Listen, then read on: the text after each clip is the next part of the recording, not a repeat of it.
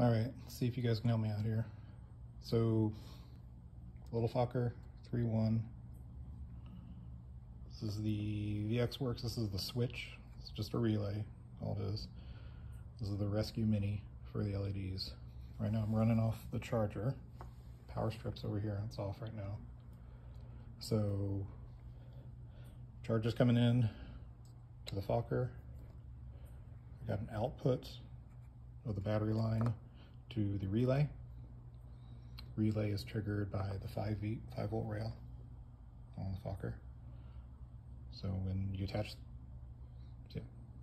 so when the Fokker gives 5 volts here, this clicks, gives power to the rescue, you get lights. So I'm gonna turn on the power strip right now. And nothing happens, which is good. So I hit the button, get that, you hear it click, rescue's on, and we got lights, everything's awesome.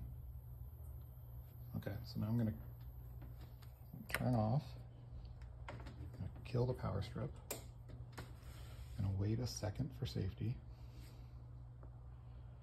So here's the CAN bus wire. We're gonna put this on now. Try to do it one-handed.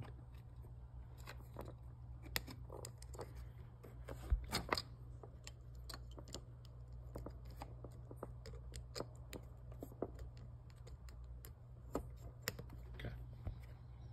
So the CAN's in, or nothing else has changed. When I hit the power strip over here on my right, off camera, you'll actually hear the relay click and everything will come on.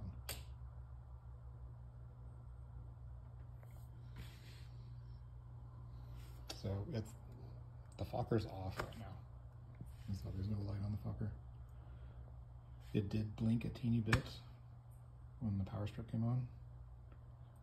So I don't know how that's possible, unless there's some kind of ground loop or something.